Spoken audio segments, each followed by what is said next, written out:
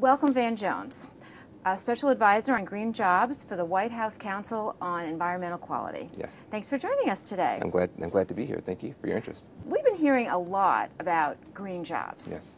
Being built in a green economy. Yes. But I would venture to guess that most people in the middle of the country who are without jobs right now might not know what a green job is. Yeah, a green job, and especially a green collar job, is a blue collar job that has been upgraded and upskilled to better respect the environment. So, for instance, you're talking about the guys who put up the solar panels, or the women who put up the solar panels. You're talking about people who are manufacturing wind turbines and putting those up.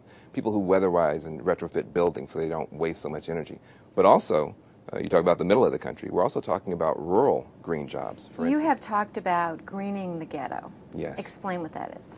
Well, what that concept was before I joined the administration was just the idea, let's include everybody. I think sometimes when we think about ecological solutions, we think about very high-end stuff, maybe space-age technology way off in the future. What we forget is most of the things we need right now to reduce pollution, to reduce greenhouse gas emissions, doesn't require fancy technology. You know what it requires?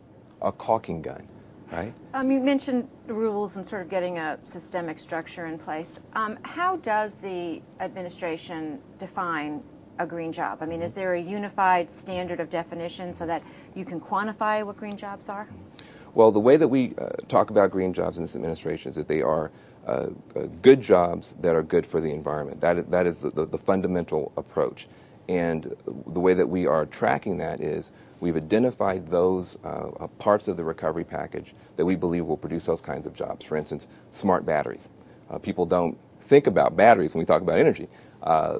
People tend to think about either solar panels or something like that. But actually being able to store energy better is a key part to being able to have a better grid. So you're saying it's a moving target, the definition. There's nothing in writing that I could look at that says this is what a green job is. Well, I think what you can look at is are those parts of the recovery package that are targeted toward the clean energy sector.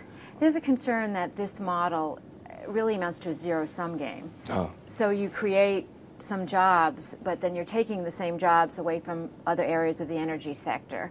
And so net, you might not even be up any jobs at all. Right. Can you address that? Yeah, that's one of those great myths. In fact, all the credible studies show that as you begin to shift from the older forms of energy, and especially the way we used to do the older forms of energy, you actually need more skilled workers, more expertise to deploy.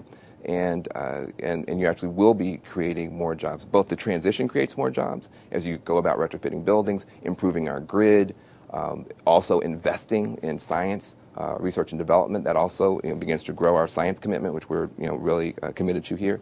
And also on the other side of it, as you have a more dispersed and diverse energy portfolio, which will be more robust. In other words, we won't be relying so much only on one form of energy, but many forms of energy. You'll have more firms, more enterprises, and also more people working. So it's a myth that the transition and the final outcome is a net zero. How do you ensure that the money's being spent in the right place? Are there standards in place? Do states have their own discretion to declare what a green job is, or do they have guidelines they're following? We have a number of safeguards in place to make sure that every dollar is spent properly. For instance, we have that stage gate approach where we put out 10%, make sure they use that right, then we put out the next 40%, make sure they use that right. So you don't just get all the money. You actually get the money as you perform. And that lets you check, oh, wait, these people are having a problem. You can send in technical assistance. You can make sure that they're able to perform. We also are requiring, for instance, at the state level, that the states actually do actual boots-on-the-ground inspections of 10% of the homes to make sure that the actual work is being done and being done the proper way. And then we're doing both announced and unannounced inspections through our Department of Energy. So those are the kinds of protections that we have in place. You want to go fast, but you also have to go forward in an accountable way and make sure that every dollar is spent appropriately, and we are doing that.